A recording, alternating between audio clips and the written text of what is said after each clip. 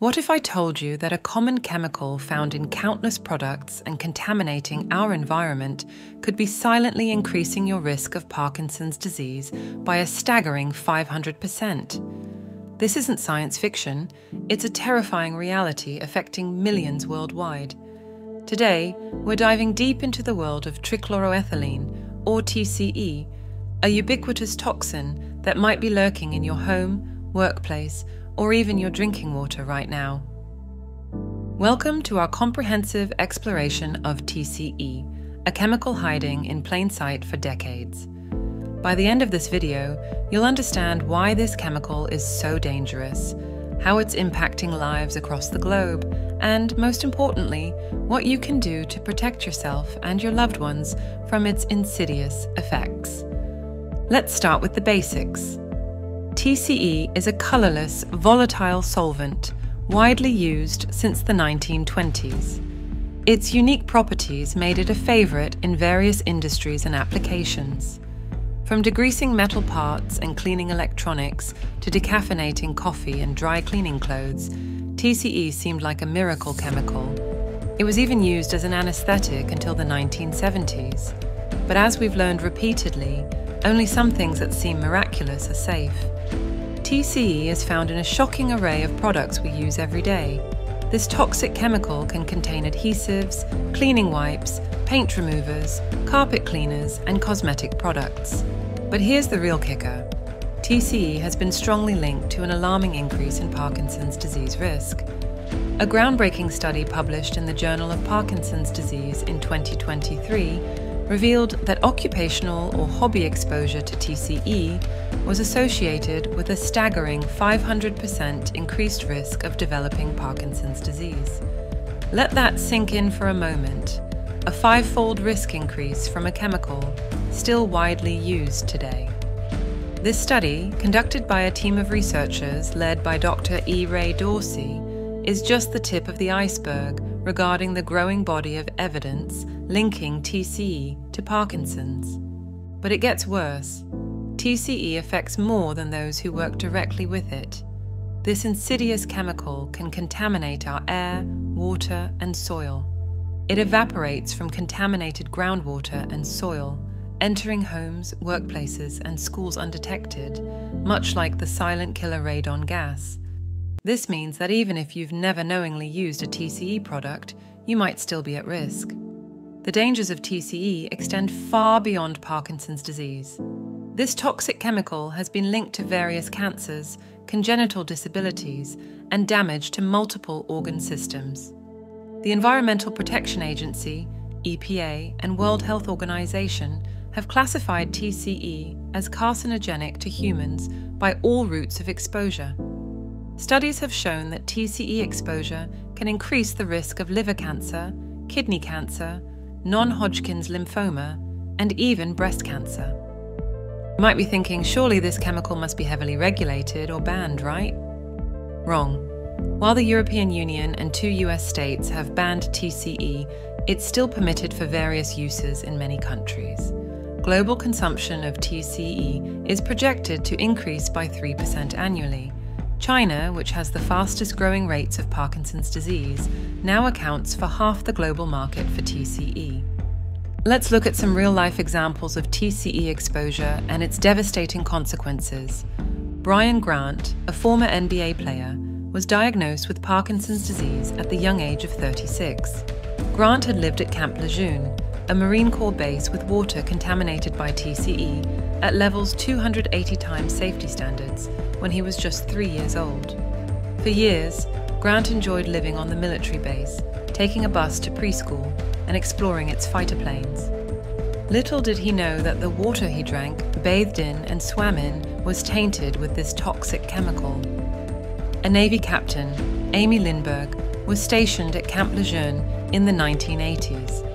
While there, she swam, ran, and trained in the humid North Carolina heat, drinking lots of water to stay hydrated. 30 years later, at age 57, she was diagnosed with Parkinson's disease.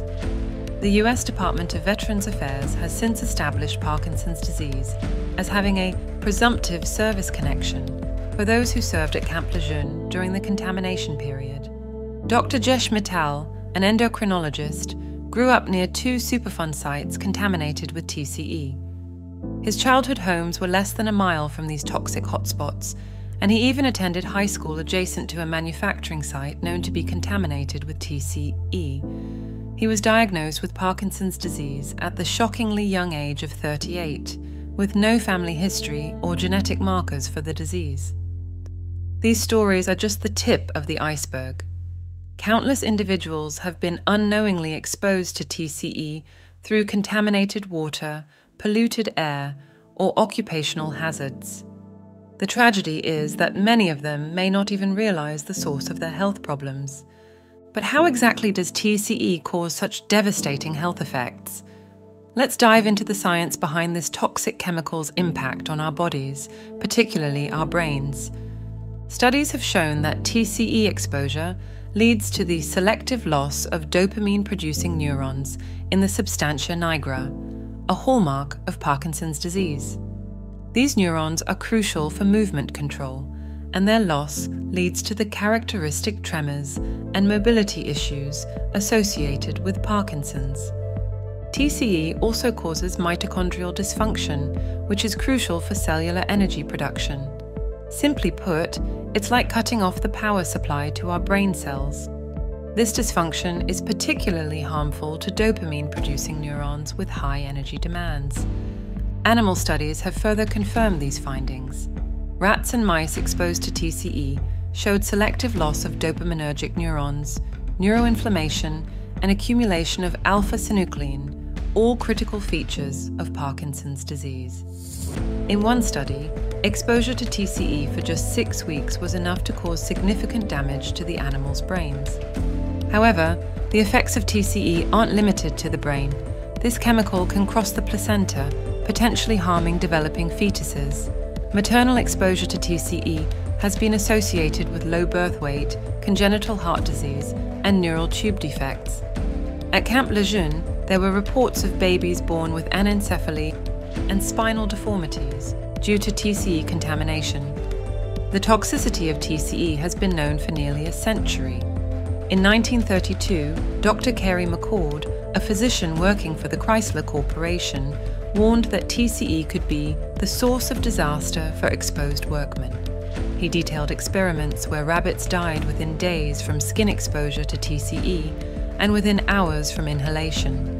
Yet, we're still grappling with its toxic legacy 9 decades later. Now, you might wonder, how can I protect myself and my family from this invisible threat? Here are some crucial steps you can take. Check product labels. Look for TCE listed by its full name, trichloroethylene, or its CAS number, January 6, 79. Be aware that it may also be listed under various trade names, such as trichlene, Vitran, or chlorelin. Avoid products containing TCE. Replace any household products that contain TCE with safer alternatives. This might include certain adhesives, cleaning products, or paint removers. Test your water. If you live near industrial sites, military bases, or in an area with known TCE contamination, have your drinking water tested. Remember, TCE can contaminate groundwater and travel through soil. Install a vapor intrusion mitigation system.